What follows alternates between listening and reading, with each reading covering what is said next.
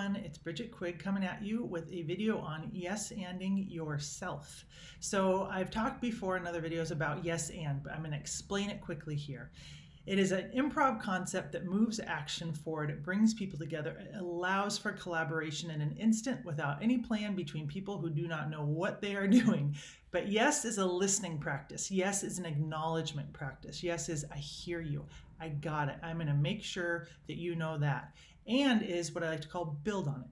So yes, acknowledge, and build on it. That is when you bring yourself into the equation. That is when you add to whatever you just heard, respond to it in a way that is affirming to the other person that you understood what they said and here's what you think.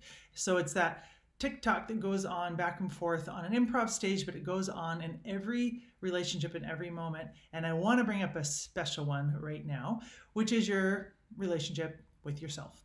So I believe every person is a creative genius. And when I say that, makes people uncomfortable because the word genius feels like too much. It feels like Einstein. It feels like special people. Well, you're pretty special, it turns out, because the word genius really talks about an innate ability, something you just had at birth. The fact is, all of you are immensely, immensely creative. You have a flow of creativity coming at you all the time with ideas, solutions, inputs, how to make dinner out of these 3 ingredients, which way to get to work because the bridge is closed.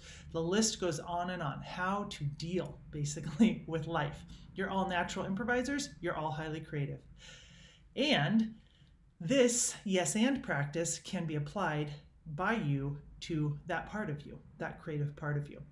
So you, as you go through the various stressors of the time that we are in, are going to be facing a lot of need for solutions, let's say. Situations that are uncomfortable, how to arrange your desk at home, how to make sure your computer is working, how to reach out to your teammates who seem a little stressed, how to explain something that's really not good news. There's a part of you that has something to offer for each of those things. So I'm going to ask you to consider acknowledging it, what's coming up, hearing it from yourself, taking a breath, taking it in, and building on it. And it's not all heavy stuff. A lot of the stuff coming up out of you is brilliant, creative solutions to the situation that you are in. You are wired to do that. You're a freaking human being, and you're an interesting person, and you've been through a lot of things, and you have experiences and ideas and knowledge. So take the time to acknowledge that you're highly, highly, highly creative, and speak to that by taking care of that part of yourself and saying yes.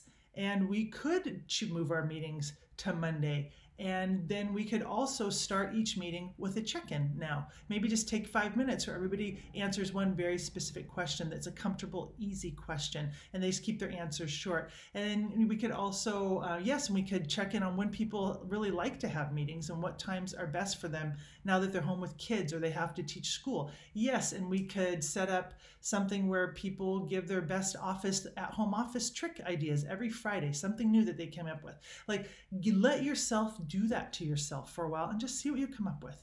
You're a creative genius.